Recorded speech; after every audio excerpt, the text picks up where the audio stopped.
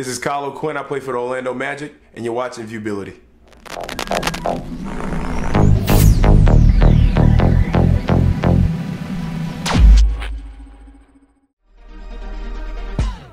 Waking up around 9:30.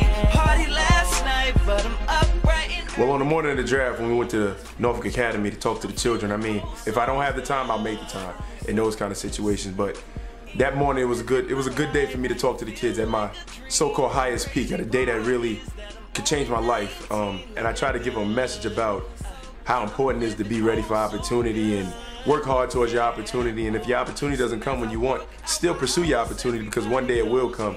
It was good to see them shake their head. I mean, the kids were only second grade to seventh grade or something like that, and to see them grabbing that information and shaking their head in acknowledgement to, okay, I'm listening, because this guy might have something to say that I might use one day. It felt great. And then for them to turn that completely off from a student to a draftee, I mean, they felt like they were getting drafted. They were all running around saying what team they would have went to, or if they had the chance to get picked, who they wanted to play with, and asking me questions, who I wanted to play with, who I wanted to be like, and things like that. I mean, they were completely joining the experience with me.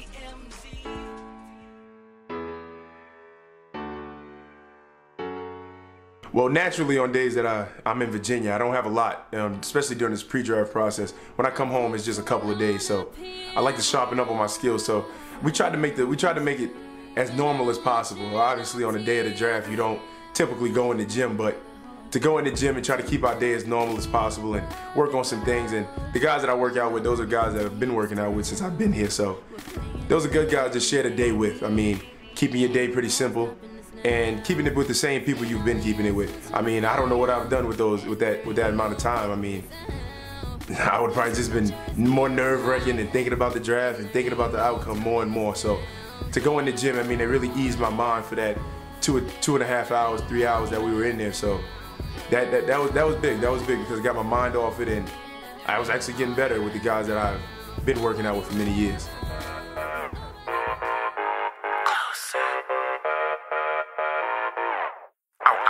Well, Mr. Verando, he's been on my case for these past couple of weeks. When you gonna get in? When you gonna get in? You got to think that's his profession. So to make that suit perfect, it was really what he wanted to do. I mean, he's been texting and calling and letting me know that suit was ready and is ready to be perfected after it came from the factory. He wanted to make the right alterations and things to it. So to go see him, it was like okay, Mr. Verando, I'm here. All right, work your magic.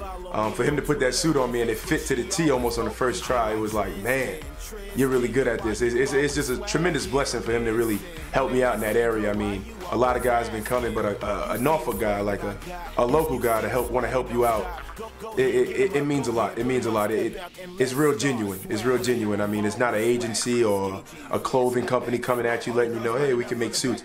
It's a homegrown guy ready to just help somebody to make that next step in their career, and that's what he did. I mean, that suit was beautiful. I mean, I want to thank Mr. Verando a lot for that.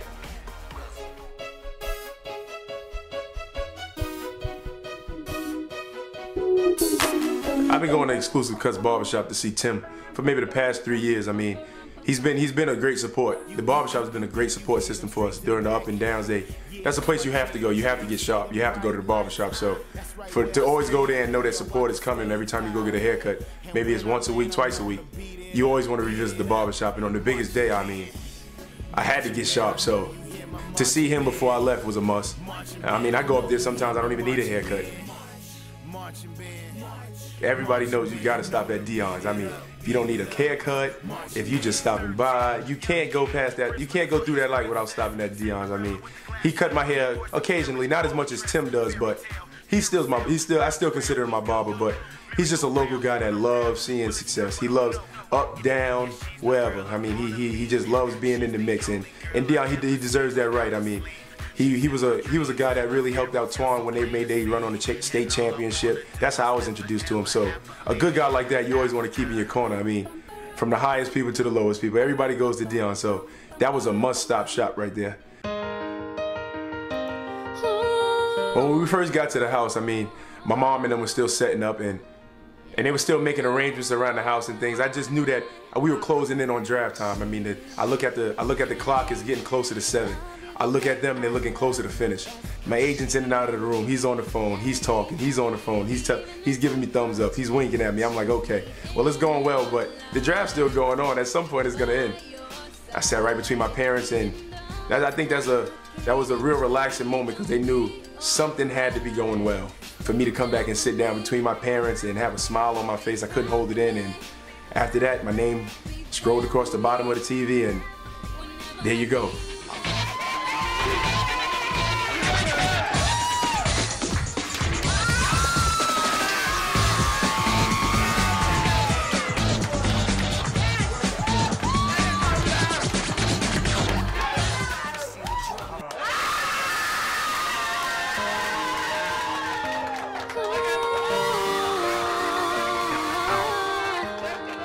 Going to Orlando, Florida, White House, stay there for now, but looking forward to going down there. What are some of the first things you're going to be doing down there in Orlando?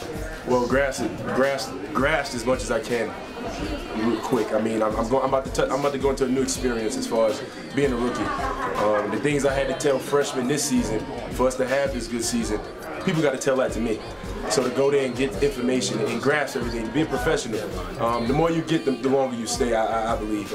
That's what lasts in the league. That's what lasts in college. So to go to take a step down on the totem pole and start from the bottom and be hungry enough to work my way up to the top. That's the first thing I'm looking forward to do. It's crazy being a former teammate. Playing with him at Norfolk State. I mean, he's a hard worker. I'm just blessed that it happened to him. Couldn't happen to a better person. I wish him the best, and I'll be here as long as he want me. He's in a great position. He's in a great state, playing with a great team. He's finally getting his opportunity, and I'm really happy for him. I think it means great things for kids in our neighborhood who looked up to Kyle, saw him as just a knucklehead kid. It shows that hard work does pay off and dreams do come true. I enjoyed the ride, nerve-wracking, but thank God it's over and all is well. Ultimately, he got an education along with learning to play ball, and that was the best thing about it. And now he has a career to hopefully make some money at it.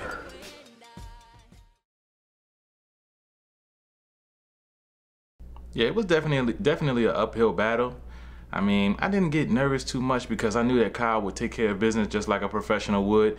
He did everything that was asked for him by his agent. He went out and worked hard every city he went to. I think it's ironic that the Orlando Magic picked him and he didn't work out for them. He worked out for 20 teams, I believe, and the Orlando Magic was the one that gave him an opportunity. Everybody know Antoine's my man. That's how you sum it up. I can't call him my best friend, my brother, all those are understatements. He's my man, period. And I call him Perry because sometimes he gets in his professional ways. He likes to work the phone and, hey, Kyle, what do you want to do here? What do you want to do there? Antoine is like my unofficial manager, and not because this is going on. He's always been like that. He's been a big brother in my eyes for a while now. I mean, he always wants to make sure everything in Kyle Quinn's life is all in order, and that's why Antoine's my man. He always got my back. He really worked hard and became a very good basketball player.